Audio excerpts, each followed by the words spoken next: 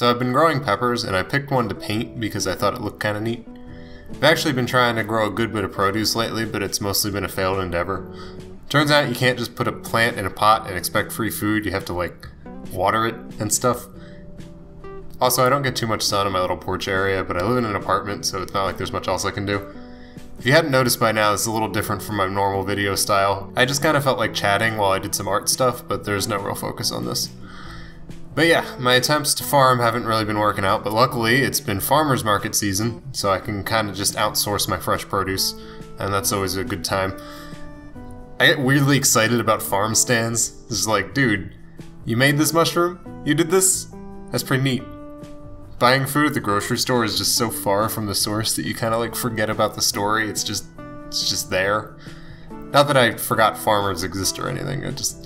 I don't know where I was going with this. I don't have profound thoughts. If you could look inside my brain, you'd probably just see like a little duck in a funny hat waddling around, maybe giving a good quack once in a while. This is what happens when I just try to sit at a mic and record something. I don't know what I'm saying. Anyway, I have a video planned for Halloween that I've been working on because I know it's going to take forever, and I also have a backup plan for if I don't finish the idea I've been working on.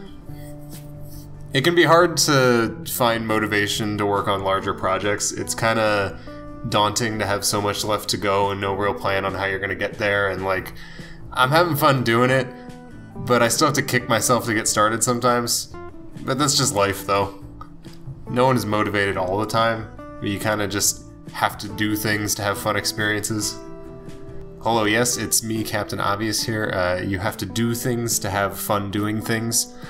But yeah, I make a point to never say no when people suggest plans, because like introverted me might not want to do anything in the moment, but the dumbest ideas make the best stories.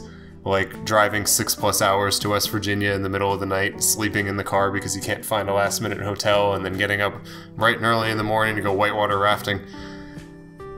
Anyway, I don't really know what this video was, but it was kind of fun to do, so leave a like if you want to see more junk like this in the future. Oh, also, if you were wondering what I did with the pepper after I painted it, I made some delicious nachos.